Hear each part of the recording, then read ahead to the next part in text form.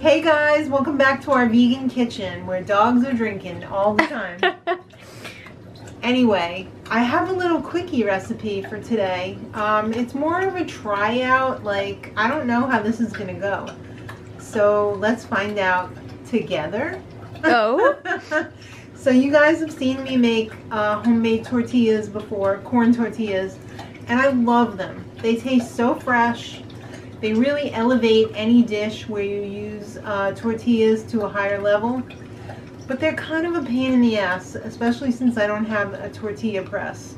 So I supposed, I got my waffle cone maker, and it's almost like a tortilla press. I hope I don't bust it, but I have a feeling that it might be pretty good at making tortillas. Let's see what Fingers happens. crossed. Welcome to the test kitchen.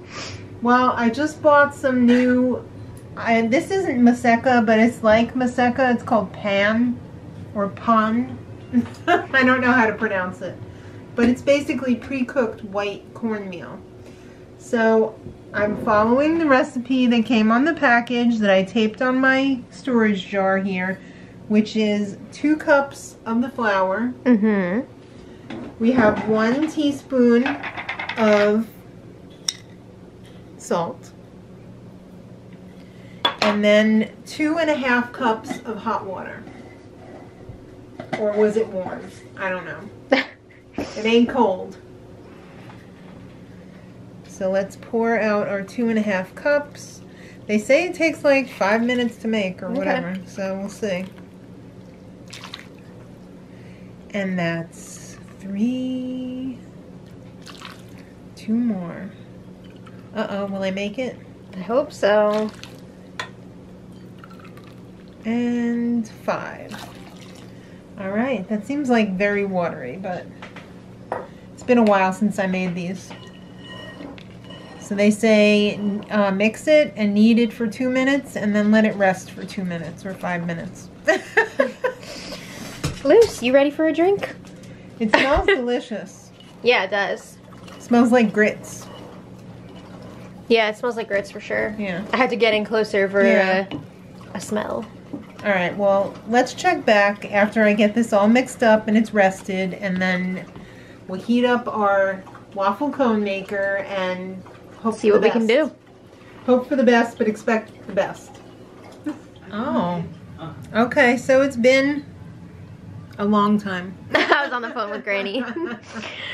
I'm going to pre-flatten these out because I'm getting a little nervous, but we'll see what happens. I just plugged in the waffle iron here, and it's not hot enough yet. So let's just give it 1 more minute, and then we're just going to... well, maybe it is.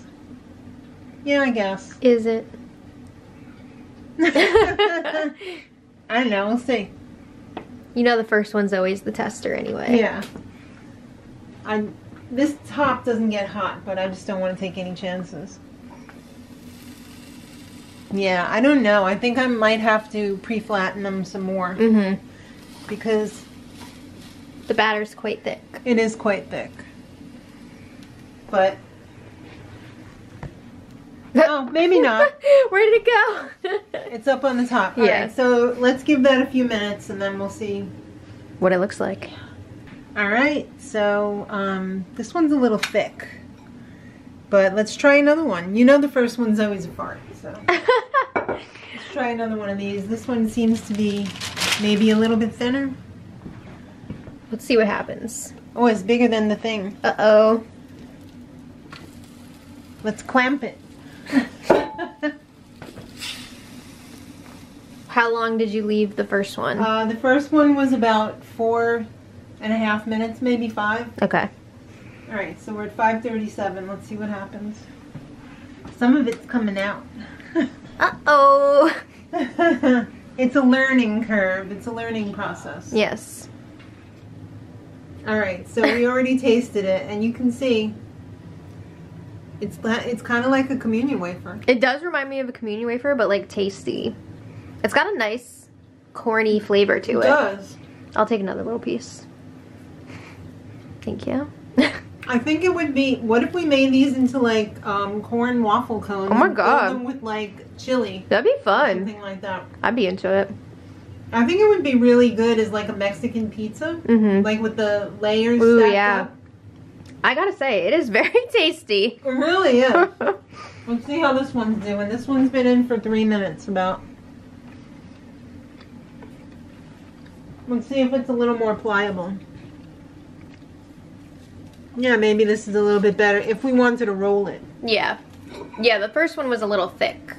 Yeah, but that could work too. I mean... Yeah, like it as its own thing. Yeah. So like depending on what you want to do with it. Oh yeah, there you go. You know. That's, you know, what you end up with. Let's try the thinner one. Alright. It's pretty hot though. Alright, so it's a little more pliable.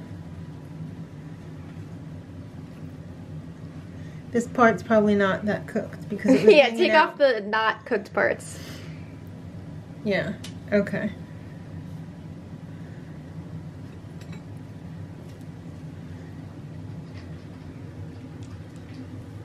I wonder if these would make good like tortilla chips if we made them like really crispy. It'd be really good scooping up some salsa. Yeah, or like some cheese sauce. Yeah. It is very tasty for being plain. Maybe we should try and make some that are like so crispy. Yeah. And then we'll see. Right? Alright, so I mixed a little bit more water with it so that it's more scrunchable. Okay. So let's see what happens when it's wetter.